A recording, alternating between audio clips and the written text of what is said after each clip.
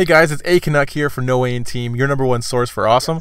I also got A Bomb here. Hey, what's up guys? And today we're going to do a strategies video because, well, we're having some pretty good rounds out there in the Black Ops 2 universe, and this is one of mine. And we're also going to talk strategy. So as you saw there, we start this game with the smoke. Not enough people play smoke.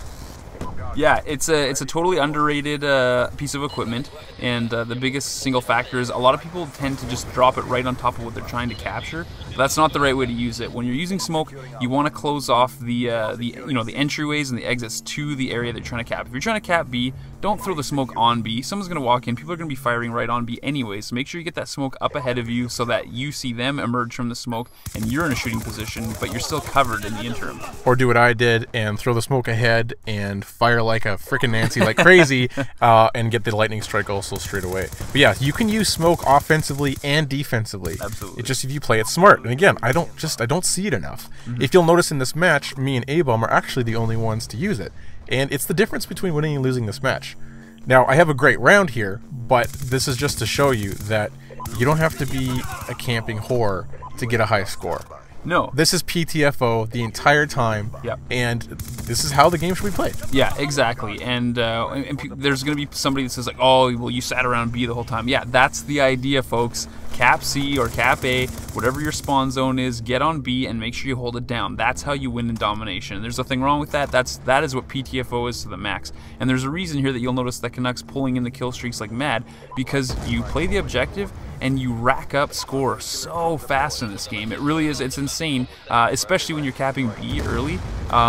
You can get through 2 or 3, depending on what your kill streaks are set at. You can literally get to your third score streak item in just the first 20-30 seconds if you're going for B and you get a kill or two. It's amazing how that score adds up. Now, I did venture away from B every now and then just to keep contributing again to the team, but you don't have to play with high score streaks. I rarely do. One is it's really hard to get to them. You have to be a pretty solid player, and if you'll notice, feel free to go online, watch the epic gameplays with 151-1 score, and they're missing one thing, and that's PTFO. They're ignoring the objective. They're getting tons of score streaks, and congratulations, good for you. It's like playing for the Moab in Modern Warfare 3. Yeah, exactly. And and we'll give credit where credit is due. If their teams are winning consistently because they're just mowing down the opponents, that's still of a benefit. But it drives me crazy when you're playing in a public round and even somebody on your own team that's got a really solid KD, they got a really nice score going, but then you see their caps and defends, and they got one or no captures. And they'll have a handful of I remember one guy in particular. He had 38 kills. He had 1 cap and 2 defends. Only 2 defends and 38 kills. Like, come on, and we lost. And guess what? Because there are people that are not playing objective and not helping the team win, and that's just selfish and ruins it for everybody. So if you're playing Yemen, one of my favorite maps, it was built properly for this type of gameplay or type of game type, is that you can really work as a team. As you saw at the beginning, it was already figured out between me and A Bomb who is going to go for that B position, who is going to throw smoke. You complement each other's game style, and I just feel like a beast at this moment. And it's just one of those things where we feel that 2 people on playing domination can really turn the game if you know what you're doing. This goes for the same thing on every map. Yeah, it's true. I forget which, I don't know, a week or 2 ago where we played a bunch of rounds together, and there was just the 2 of us. We often play with the newest member of the A team, AK. So there's often 3 of us, which makes a huge difference. But with just the 2 of us, we went on like a easily 20-25 game win streak. Like, it was non-stop there for a good long stretch, and it's just because we're being careful to make sure that we know what we're doing before the round, what we're doing in the round, who's responsible for which point, especially in domination. We have different equipment, we have different kill streaks. If someone's running UAV, another guy's running counter, and Guardian is your best friend in this game type. Yes, it also blows my mind that there wasn't a lot of Guardians in this gameplay. Yep. Plus, if you want to know if you're playing the objective and if your team sucks, check that scoreboard at the end. You'll see caps and defends, and it's pretty easy to single out who's being a D-bag.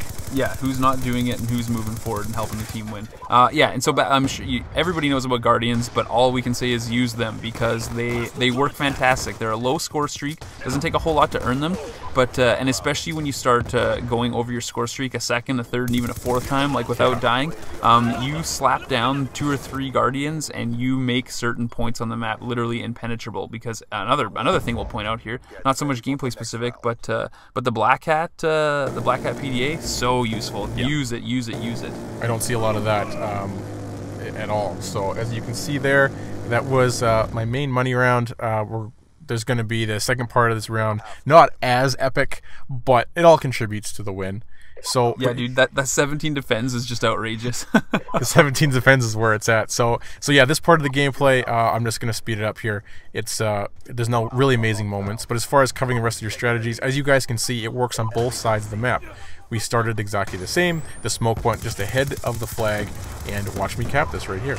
It was a split-second cap. I did get friggin' naded, but flak jacket is what we run all the time when we're playing Domination. Domination for sure. And it's your best friend at Demolition. Yeah, because nades just come in from everywhere. Oh man, it's infuriating when you proceed through and you started from the bottom again and you don't have flak jacket until I believe it's level 32. Oh man, it is so frustrating trying to cap without it. So make sure you're running it if you're playing Domination. And the other biggest rule in Domination is don't triple cap unless you're dominating the round. Yeah. It flips the spawns and drives everybody crazy. You can dominate a team by simply capping A and B or C and B and just slightly pushing their spawn so that you can keep racking up kills. Yeah, I can't stand it when some lone wolf Chachi thinks he's doing us all a favor and goes around the whole thing and switches the spawn, and then you get shot in the back. Yeah, exactly. So yeah, especially since there's so many pieces of equipment in Black Ops 2 that help you defend your back, that cover you, whether it be the shock charges or Bettys or claimers or whatever. There's a lot of different options that help you maintain control. And as soon as you lose that directional aspect, you get in trouble real fast. Yeah, and watching the gameplay right there, check your corners, people. You give me easy kills when you don't check your corners. Alright guys, so again, we'll just fast forward this. I'll show you the ending score. It's not 150 in 1, but it's got us the win, and I remember this this evening of gaming. I think we won on a really solid 18-game win streak just because we played it correctly. Oh yeah, that's what it was. Yeah, 18, not the 2025. But yeah, regardless, again, 2 people can make a big difference as long as you play it right, guys. So get out there, enjoy the Black Ops 2, and I hope your connections are doing well for you. Yeah, let's hope they get that fixed. Yes. Alright guys, see you later. Thank you so much for watching. Please feel free to view some of our other videos. There is an older Tell Me I'm Wrong there, as well as a Drop Shop Tactical video that I did a while back, but still applies today. Otherwise, we'll catch you later on the next video.